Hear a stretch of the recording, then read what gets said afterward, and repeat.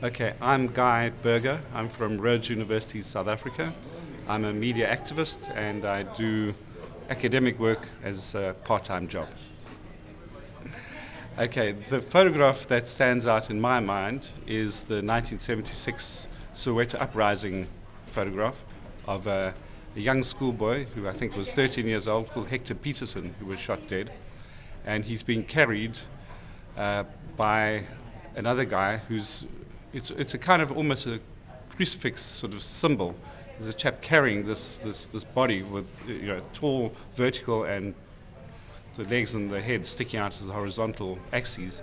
And there's a woman running in the side who's completely horrified, and she's got a hand out facing the audience. It's sort of like that. And it's an incredibly powerful image. It is the image of the Soweto uprising.